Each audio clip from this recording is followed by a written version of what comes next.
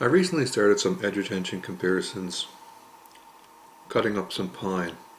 Now I've done a lot of edge retention comparisons in the past, slicing hemp, slicing cardboard, but I hadn't really looked at a lot of push cutting edge retention. Got a large amount of scrap pine, wanted to carve it up to make shavings because they're nice for starting fires. And now this is coming up to be camp season and beach sort of season, and a lot of friends, it's a nice thing to give them when they're going out. Very easy way to start a fire on a beach. Little bag of shavings, throw it on, lights with a match, and they burn much longer than cardboard and paper. And of course, let's be real here, I enjoy doing this type of thing anyway, so I look for excuses to cut this stuff up. So interestingly, I was going to look at a few different things when I started off. So the method that I used was I'd take a knife. This is the K2 collaboration between Spyderco and Faradmere.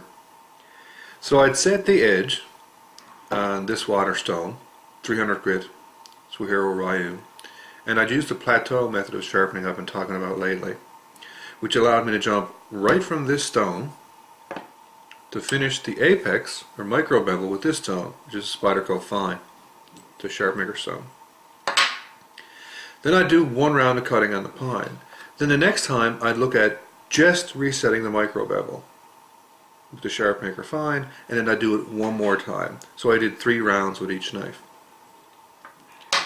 And initially, when I did it, I found that there was a very fast fall off in edge retention.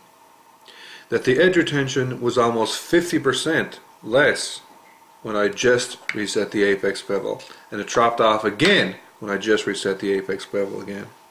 And this was consistent over a bunch of knives. Then it came to me that the reason why I might be seeing that loss in edge retention is that this is a very fine stone.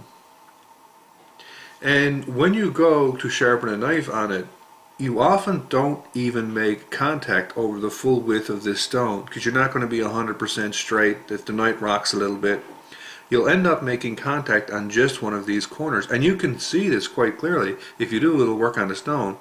You'll often pick up the black streaks very strongly on the corners versus actually in the middle of the stone. What does this mean? Well, it means very low contact areas, very high pressures. So I figured what might actually be happening is that the reason that I'm getting reduced edge retention on the second and third runs was because I was just deforming the apex with the high pressure versus cutting it off. So then what I did was I switched to using extremely light force. Now I'm not going to argue this is practical. I even made a video where I talked about it, but I do between 25 and 35 passes per side to reset the apex bevel. Again, that's 50 to 70 passes. Again, not practical really because of time, but I was just looking at to see if that's the reason why I was suffering edge retention loss, and it turns out that most likely is the case.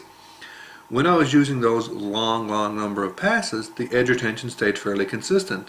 The edge retention fresh from the stone and then apex bevel was the same as if I just did that touch-up type thing, reset the apex bevel. So that was quite interesting. First result. The other result, which was even more interesting because it was rather unexpected, there was no real correlation at all between the type of steel and the result. So here's a knife, CPM 10V from Big Chris.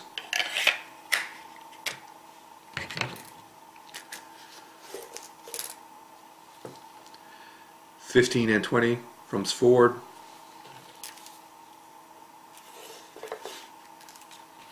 And I even looked at very simple steels, AUS-6, looked at some interesting ones, some very old, common standbys, 440C, Bowler's Cobalt variant, and of course can't complete anything without getting one of the Chinese MoV class steels. And I even looked at some exotic materials such as this very nice knife from Jeremy McCullen, an SM100, which is not even a blade steel at all. It's a super alloy, technically. And what I found, it was just random scatter. And when I started looking at it a bit more carefully, even though I was cutting one type of wood, pine, and it was mainly even from one type of store and one particular type of wood, I was mainly looking at waste pieces of trim. The change in pine was much greater than the change in steels. So even though I did 2 runs with each, and initially I thought, well, it's pine, it's all the same type of material, it comes from the same store, it's mainly all trim stock, it's going to be rather consistent. So 2 runs with each knife should give me, a decent correlation. And I was trying to see where the actual performance would sort of maximize, because I knew the hardness and I knew the carbide volumes, so you would think as the hardness sort of increased, your edge retention would increase.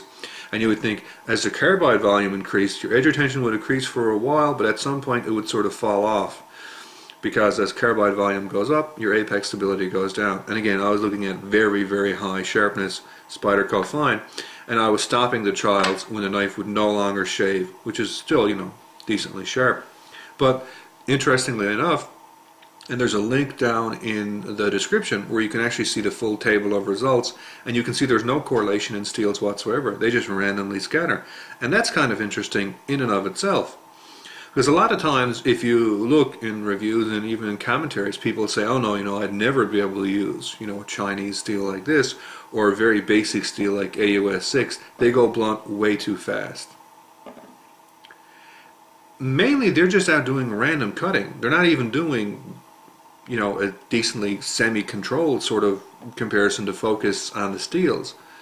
But I was counting passes, I was measuring sharpness, I was making sure apex angles was the same, I was making sure edge retention was about as close to being constrained as I possibly could, and the only thing that was varying is that I was using a natural material called pine, which was enough to be a bigger difference than all the blade steels.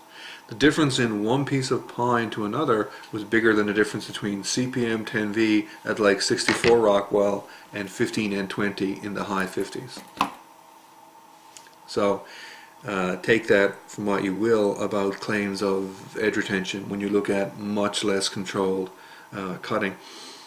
Based on what I'm seeing in this work, I'd actually need to random sample the pine, which I never thought I'd have to, in order to get consistent edge retention results, and I need to do at least 3 to 5 runs random sampling the pine. That's a massive amount of work. I may do that at some point. I'd need a massive amount of wood in order to do it, but it'll be kind of interesting. But I won't do it on all the knives because it's simply far too much cutting.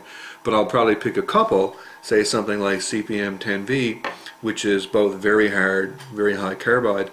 Then I'll pick a simpler steel that's also very hard, and then I'll pick a simpler steel that's rather soft, and I'll pick a simpler steel that's rather soft and has high carbide. And from those 4 steels, see if I can find some kind of pattern, and that will be kind of interesting. A couple of other final notes. Look at the pattern on this. That's kind of cool. See where the inside square is darker? That's the exact inverse of the rubber base pattern.